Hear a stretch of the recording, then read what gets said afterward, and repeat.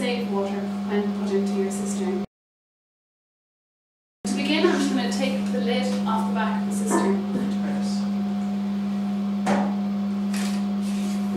The next step is simply to inflate the bag by pushing it open, putting your two hands inside it. You might notice at this stage that there are two small holes in the bag. That's okay, they're meant to be there, they just help the water to circulate once it's been fitted.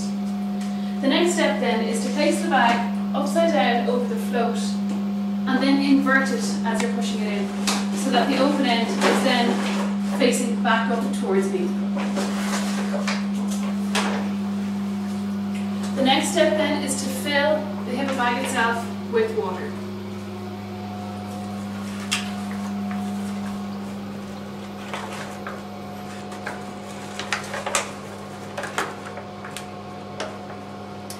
Now that it's fitted, I'm just going to add some extra water to make sure the capacity is reached.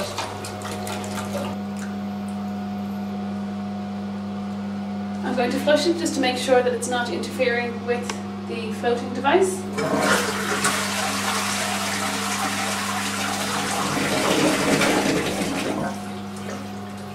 Which is fine.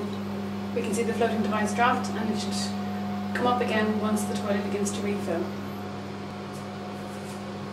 It takes about 48 hours for the bag to settle, so it's a good idea to keep an eye on it to make sure that there are no overflow spillages as a result of the bag interfering with the internal mechanism.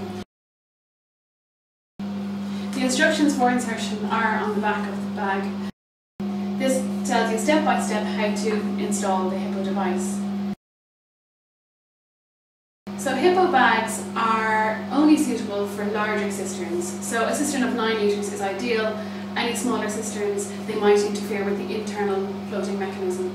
If that is the case, and if you find you do have a small cistern, you can replace these with a small bottle. So a 250ml or 500ml water bottle, fill it with sand or stone and place it to the bottom. Obviously a device like that will only displace 500ml of water at every flush, whereas the Hippo Bag is ideal because it does displace more, between 2.5 litres and 3.5 litres every single time you flush.